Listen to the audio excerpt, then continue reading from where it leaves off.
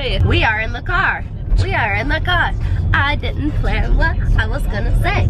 That was good, right? That was good. So good. We went to the park for a little bit. It's so crazy. I just love seeing them interact. It's like the cutest, sweetest thing. And now we're going to this place called 94th Aero Squadron. And it is a restaurant at the Van Nuys Airport. From what the Yelp review said, you can sit there and it's like right on the runway, so you can see all the planes taking off and landing. And since Trey is getting into planes, figured it'd be good to go eat there.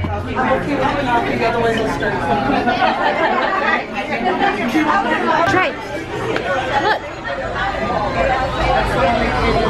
What is that? What is it? Plane. That just made this whole thing worth it. Just him being able to see it up close like that. Are you gonna wave bye-bye and blow a kiss? Bye-bye. Bye, plane. Another one. Wow. I think that someone's enjoying the dessert buffet a little bit. How about some milk? Your daddy loves cookies and milk. That's an interesting one. That's a party plane. Trey's just looking at it like,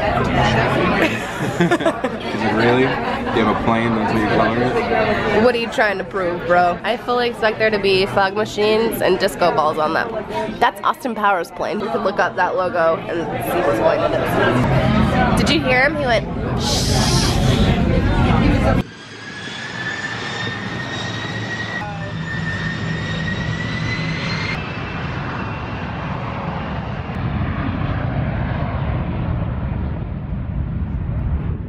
Go up, up, up.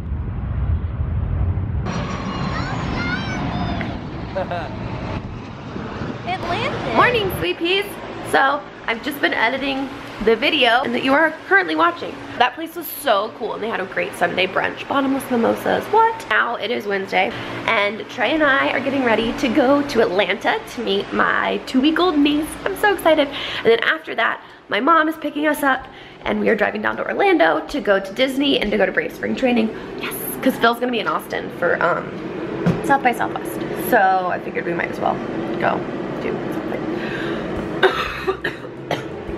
Allergies. Whoa.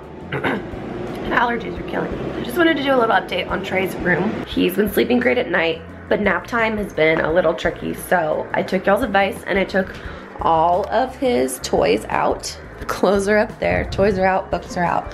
Yesterday, I did that about an hour and a half into nap time and he just would not go to sleep. So once I did that, he fell asleep on the floor with his blankets.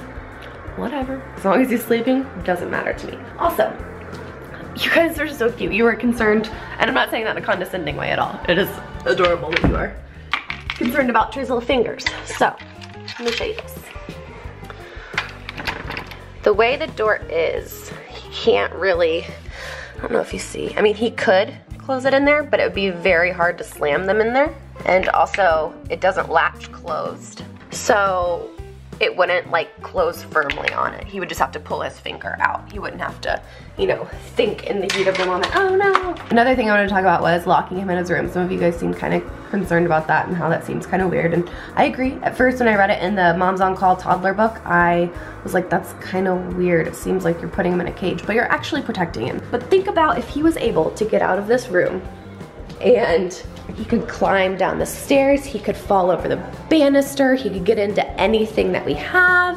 It would just be a nightmare. So really keeping him in his room is safer. Someone was concerned about there being a fire.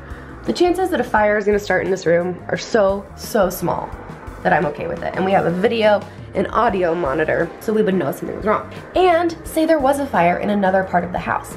Something that a lot of kids do when something scary happens is they go hide somewhere. What if there's a fire and we couldn't find him? Or the firefighters couldn't find him? That would be awful, right? So having him in his room means we'll always know where he is and we can always keep an eye on him while giving him the freedom of being in his room. So I hope that makes sense to you guys. It's the best decision for us and you know, you just gotta do whatever works for you. Anyway, I gotta go now. I gotta edit, I gotta eat. I will see you guys Friday. Whoa. Look at your big kid bed.